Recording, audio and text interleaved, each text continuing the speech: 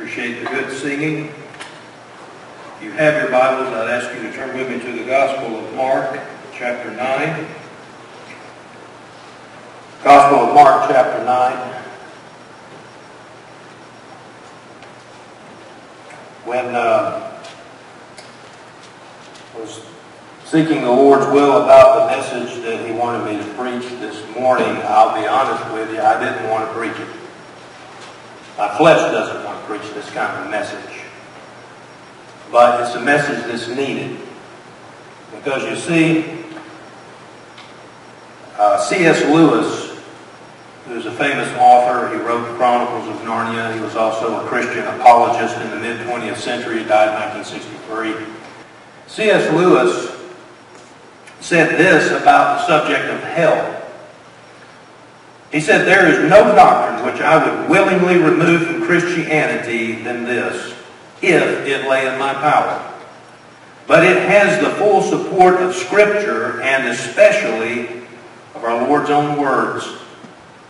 I was talking to a young man who is a pastor of a church. If I said his name, you know exactly who it was. I was talking to a young man who is a pastor of a church, and he said, "Chris," I told him I was going to be preaching on hell. He said, "Chris, I preached a message on hell 3 or 4 weeks ago," and he said, "I had people come to me in tears saying, 'We have not heard a message on hell for 10 to 15 years. Hadn't heard it in over a decade."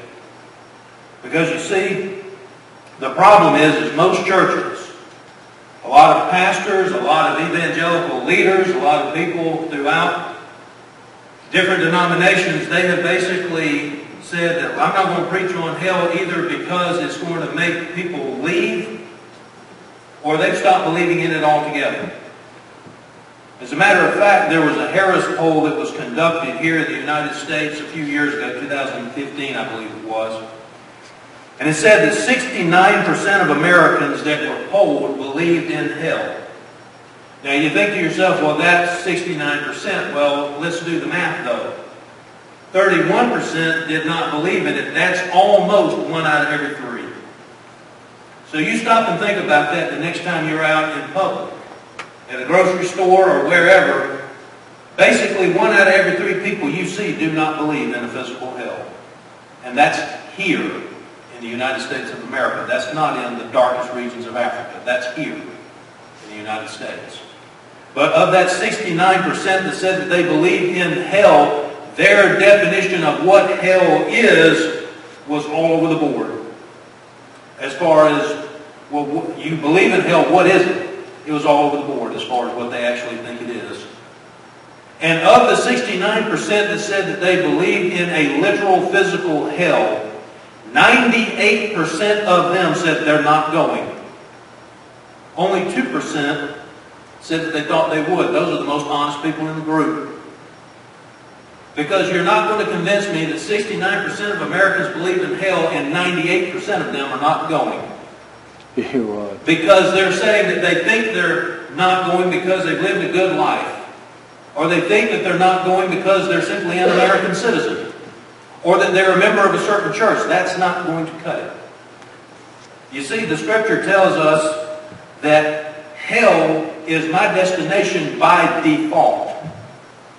That's where I'm supposed to go by default. Yeah. And you see, the problem is that when churches stop preaching on hell, and you tell somebody that you need to get saved, you need to go to heaven, well, the problem is they're like, well, why? What's the alternative? And that's the problem. Nobody's telling them what the alternative is if they don't get saved. As a matter of fact, a gentleman by the name of John Henry Jowett, who was an influential British Protestant preacher, in 1912 he was at the Yale Convention, and this is what he said: "Hell is the dark background on which the brilliant picture of the gospel is painted. But without the background, you have no picture." Stop and think about the words that he's saying there. Hell is the background for the picture of the glorious gospel. But you remove the background, you have no picture. In other words, what the man is simply saying here is this: You can talk about heaven and you can talk about the streets of gold all you want to, but if you're not letting people know, if you don't get saved, this is the alternative, then they're not going to understand or care. Well, what I want to do this morning is I want to take a look at this. We're going to start in the Gospel of Mark chapter 9, starting with verse 42. Now these are the words of Jesus Christ himself. As a matter of fact, no other person in the Scriptures mentioned this more than him.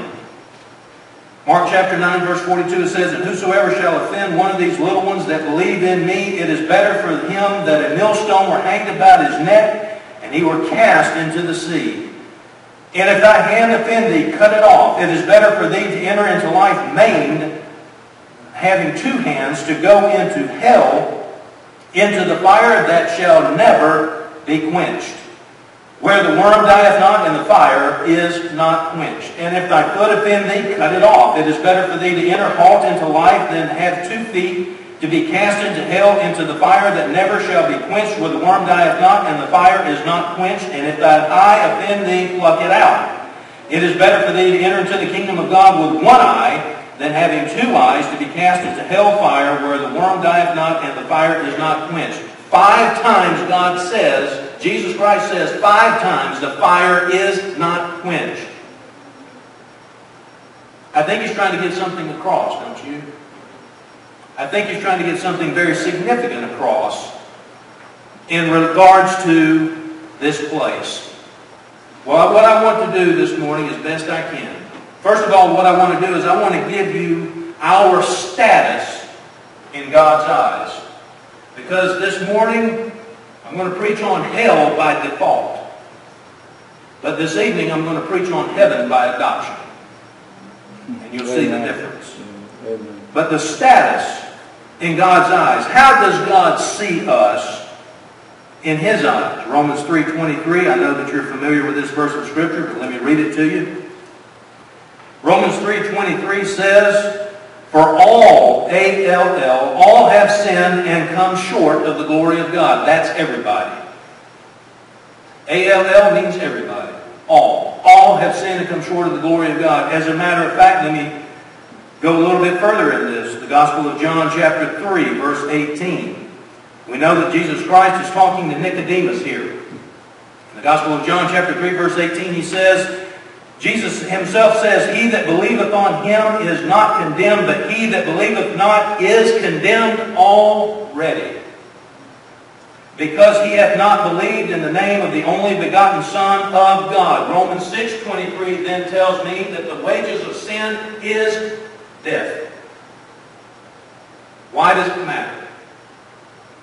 You see, if I was not saved, and somebody says, "What do you have to do to go to hell?" The answer is nothing. I don't have to do anything to go to hell. I'll live my life. I'll do my profession.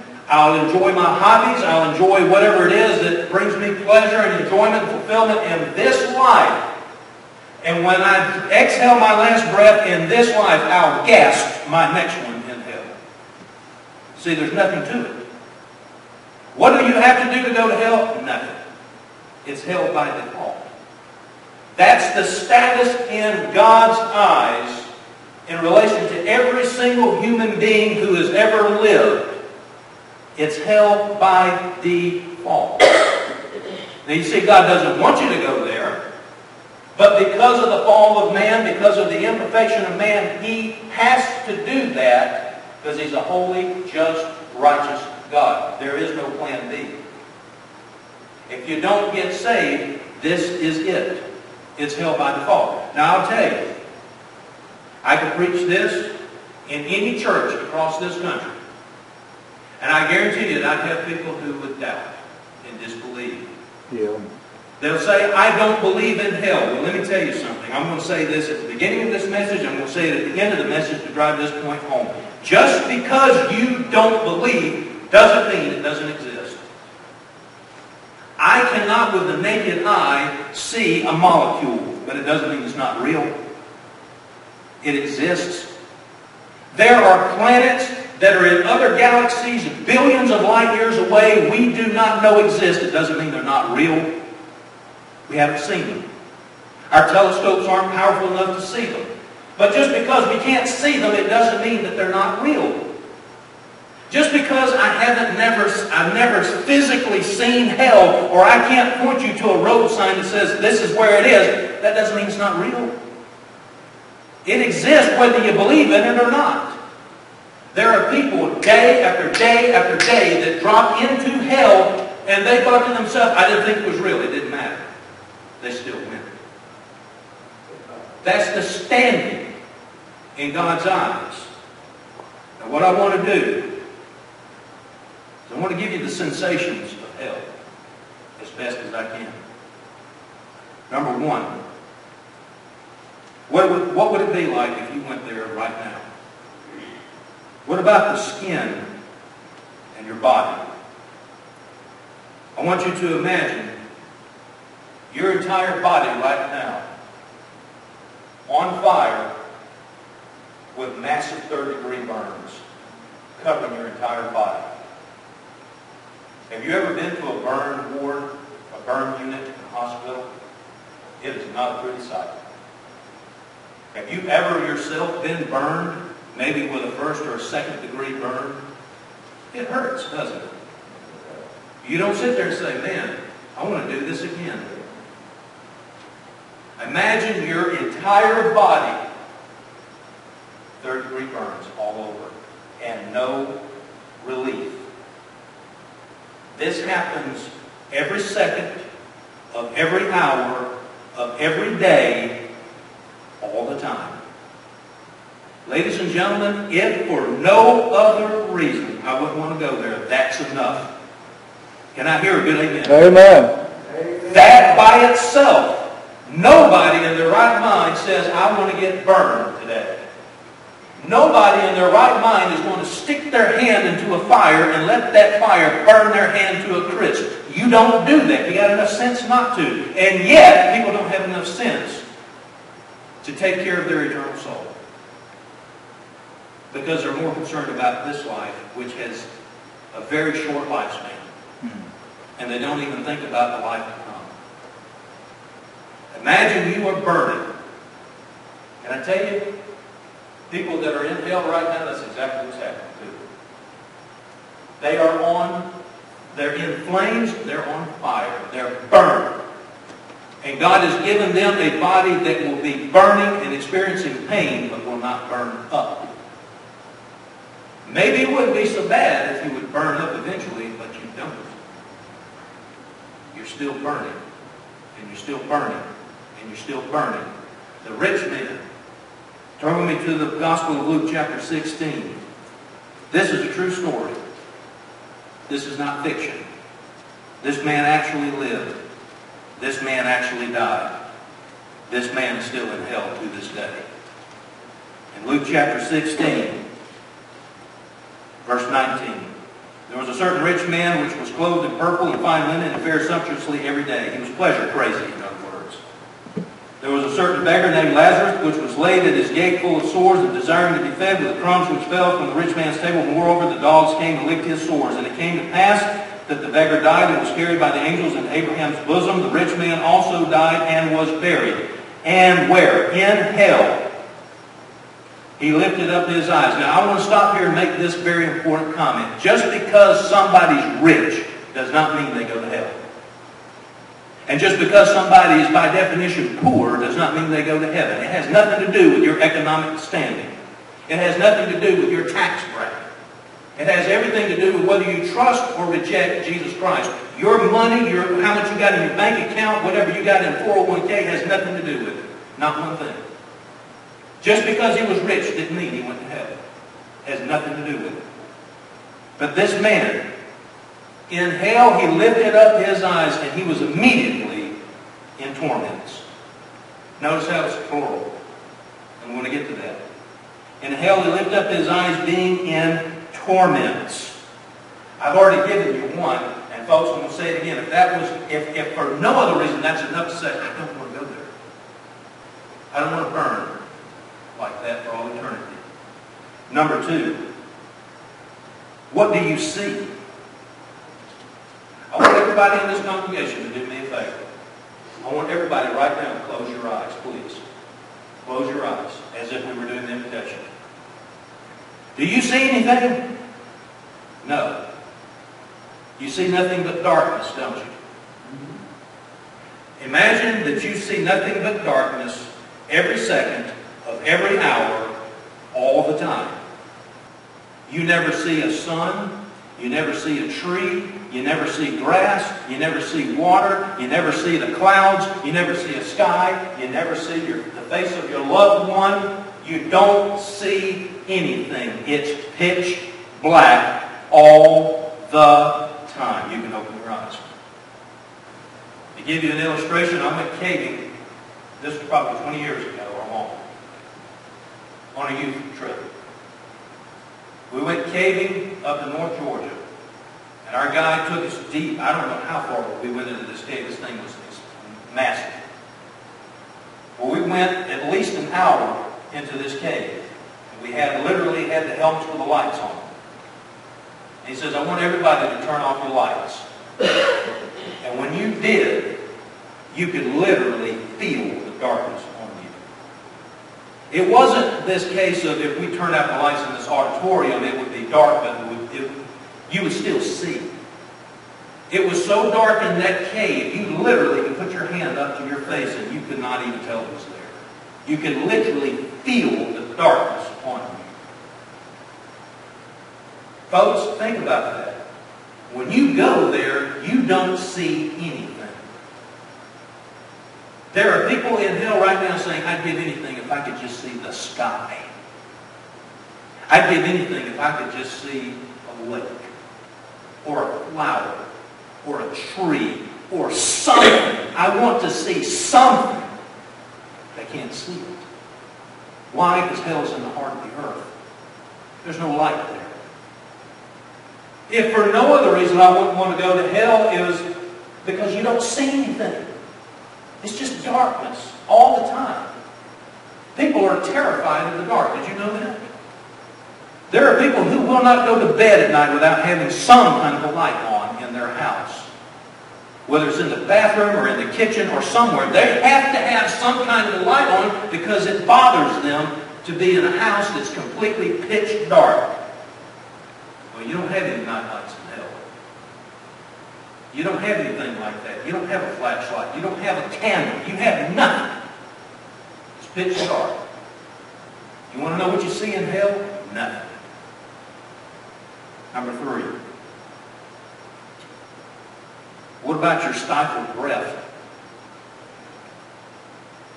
You see, I told you that when you exhale your last breath in this life, you'll gasp your next one in hell if you don't know Christ as your Savior. Have you ever stood in front of an oven that was on? You had the thing cranked up to 400 or 450. You were baking something in the oven or preparing dinner, and you pull that lid back, and the heat hits you in the face. Does it not take your breath away? Yes, it does. It makes you gasp because of the intense heat hitting you in the face. Well, folks, imagine that's every second of your existence. You're constantly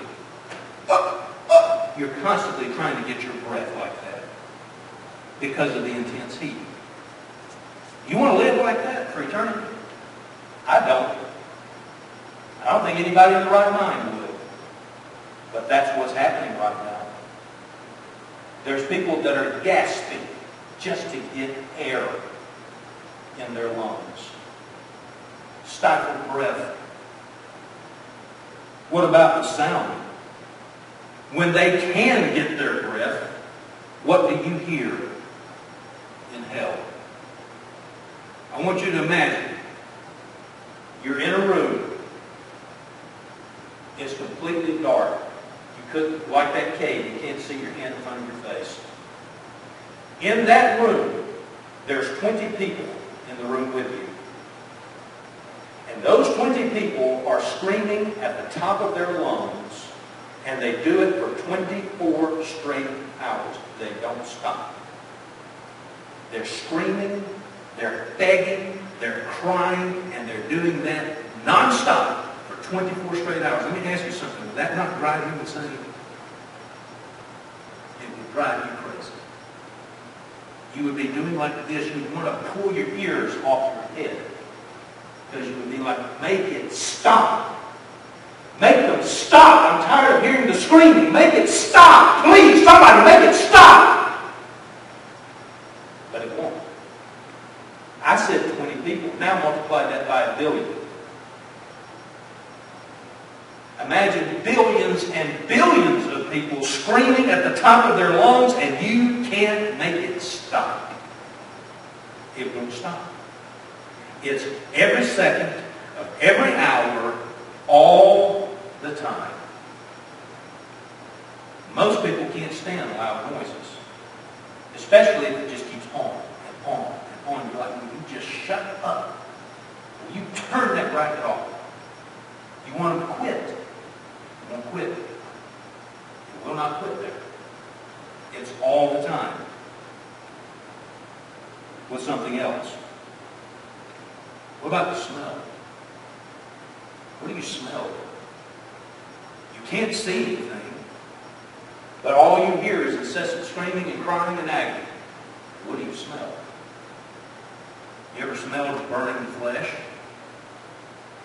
You ever smelled something that was on fire, a dead animal or something that was on fire? That makes you want to retch.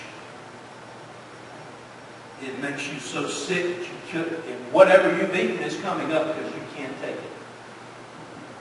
Because of the horrible, awful smell of that flesh burning.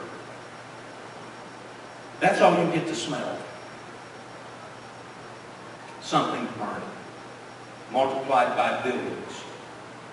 And you, oh, by the way, you smell yourself too. You smell your own burning flesh.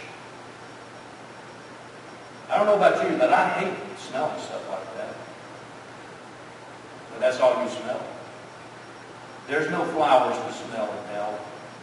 There's no wonderful aroma or fragrance that you can spray on yourself or spray on somebody else to get rid of that stench. No, you can't do that.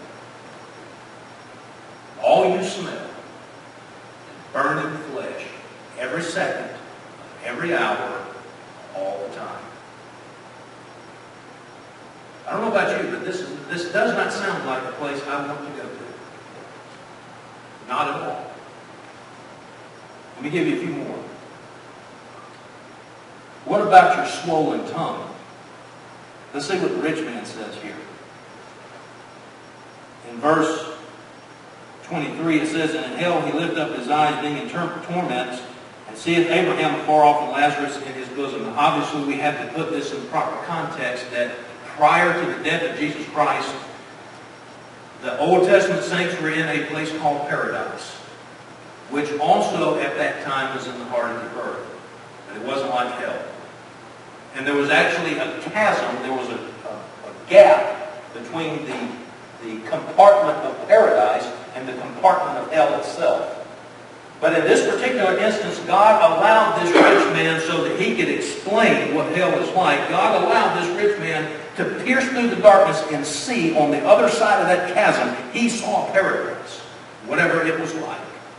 He saw the man who was the father of the Jewish nation. He saw Abraham. And he saw the same poor beggar who had sores all over his body, who hung out around the front gate of his luxurious estate, hoping to get some kind of a crumb, some kind of a handout. He happened to see this same guy, but he wasn't in the same condition. And he was there with Abraham. He sees these two. And verse 24, he cried and said, "Father Abraham, have mercy on me, and send Lazarus that he may dip the tip of his finger in water and cool my tongue, for I am tormented in this flame." Folks, he didn't even ask for a glass of water. He asked for a drop on the tip of Lazarus' finger. When you're in so much pain that just that would seem like relief, that's horrible. Imagine you're in such pain that your tongue is swollen. Have you ever Have you ever heard of people that they were in so much pain that they were literally biting their tongue? They were biting on their tongue because the pain that they felt biting their tongue was more pleasurable than the pain that they were experiencing somewhere else. That's what people are doing right now in hell. They're biting, I wouldn't do it myself, but they're biting down on their tongue. Just somehow trying to find relief. And they're desperate for water. I have a cup of water right here. There's not one person in hell that wouldn't do anything for what I've got in this cup. They'd give anything for this half-drank cup of water. And they wouldn't care that I drank out of it. It wouldn't matter to them at all. They'd gladly take it. He didn't ask for even that. But a swollen tongue, and pain, and biting on it. A couple more things on the sensations of hell. What are you standing on in hell? I said, what do you see in hell? The answer is nothing. What are you standing in hell? The answer is the same. Nothing. You see, when you're in the heart of the earth, when you're in hell itself, there's not a ground. Some people think that hell is like these caverns with lava and no. Have you ever had a dream where you were falling from such a high distance that it literally jerked you awake? You were dreaming that you were falling and you were about to hit the pavement, you were about to hit the ground or something, and it literally jerked you awake. And you're like, man, I'm glad that was just a dream. Well, that's not a dream. They are free falling. They're tumbling in this void of blackness. They can never get the relief of standing on something firm. They can never sit down. They can never rest on something, lean on something.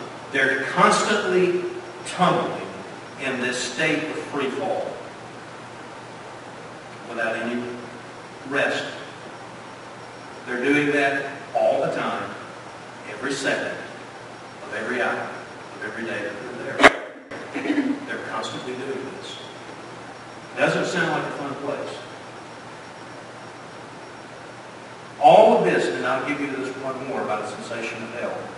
If all of these other things were not enough, the last one is being separated from your family, your friends, pleasures of this life, but most importantly, the Savior Himself. Do you have any idea how lonely it is in hell?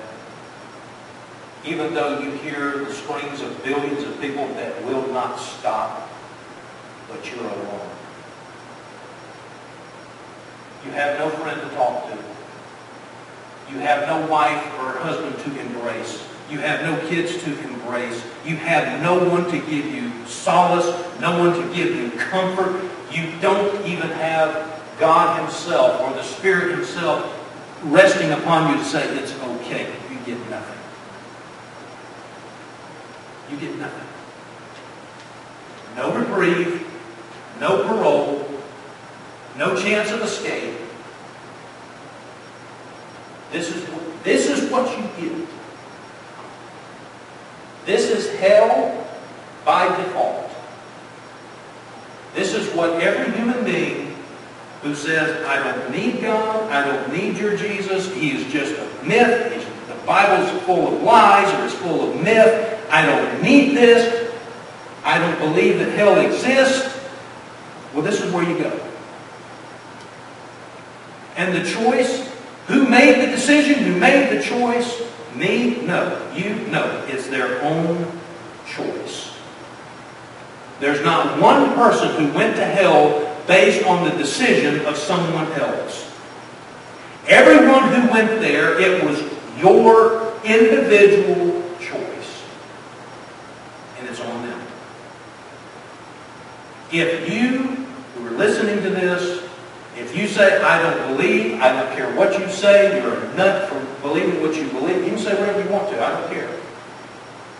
Because the decision of whether you accept or reject, that's on you, it's not on me. It's your decision. And those that are listening to this here, those that are listening by video, you've been warned. You've been warned. Now, there may be somebody who's listening to this and they say, you've convinced me. I do not want to go there. What's the solution? I'll give you the solution very quickly. We know what John chapter 3 verse 16 says. God so loved the world, He gave His only begotten Son, that whosoever believeth on Him should not perish, but have everlasting life. I want you to look at these verses of Scripture with me. I know you know them, but Romans chapter 5. Because somebody may say, I don't want to go there. What's the solution? How do I avoid this horrible place you just tried to describe? Romans chapter 5, verses 8 and 9. But God commended His love toward us in that while we were yet sinners, Christ died for us. Much more then, being now justified by His blood, we shall be saved from the wrath through Him. He is the solution. He's the answer. He's how you get out of this default setting of going to hell. He did it. His blood, His sacrifice. He's how you escape this place. Romans chapter 10, verse 13 explains the how. He's the solution. So how do you accept the solution? Romans chapter 10, verse 13. For whosoever shall call upon the name of the Lord shall be saved. Hallelujah. It does not say He'll think about it and get back with you. It does not say, well, I've got to present this to a board and we'll discuss it and we'll see if you're worthy, or we'll take your quote-unquote good works and put it over here and your bad works over here and I'll get back with you to see if I think you're deserving. No. Whosoever shall call upon the name of the Lord shall be saved. Amen. Do you want to go to hell? I don't think you do. And ladies and gentlemen, despite my best efforts, I still haven't scratched the surface. I've tried my best to explain to you what hell is like, and I promise you, I still haven't done a good job. I promise you that. I promise you that there are people who were rich, or famous, or celebrities. They thought they had everything under the sun. They thought they had the world as their oyster. And I promise you, 1 second, when they got to hell, they said, I've made a terrible mistake. But you can't hit the reset button on this. This is not like a video game where you can reset the setting and play it again. Life is not that way, ladies and gentlemen. There's no reset button to this thing called life. And there's no reset button to this thing called eternal life. You either trust Him as your Lord and Savior, or you don't. And if you don't, this is what you've got by default. Would you bow your heads up through preaching? Ladies and gentlemen, I've done my best to warn you about hell. You see, this is a place that's just as real as the pew you're sitting on. It's a real place. It's not a myth. It's not a fairy tale. It's real. And I'm going to say this one more time. Just because you don't believe in it doesn't make it any less real. It's a real place. And folks, I want to tell you, before the sun sets on this day, there's going to be people that will wake up in hell. There's going to be people that will exhale their last breath on planet Earth, and they will gasp their next one in hell today. There were some that did it last night. If God tarries His coming, there'll be people that do it year after year after year after year. There's billions and billions and billions of people that do it throughout the centuries. It has not changed. I don't think you want to be one of those. I don't think you want to be one of those statistics of people who die and go to hell. If you have a 1% doubt in your mind that you're saying, I wouldn't risk it, I'd be 100% sure. If there is 1% doubt in your mind, hey, this is no game, folks. It's not worth saying, well, I'm 99% sure. No, you need to be 100% sure. Let there be no doubt. Maybe you know someone. Maybe you have a family member. Maybe you have a friend. Maybe you have a coworker. Maybe you have a relative. Someone that you know. I mean, they make no bones about it. They're not saved and they don't care anything about it. They need to be aware of the alternative. Maybe you want to come down to this altar and pray for them. Pray that they'll get saved. Pray that they'll trust Christ before it's everlasting too late. Maybe you just want to come and say, God, thank you, you were merciful to me. God, thank you, you saved my wretched soul. Because I could just as easily be there now. Thank you for saving me.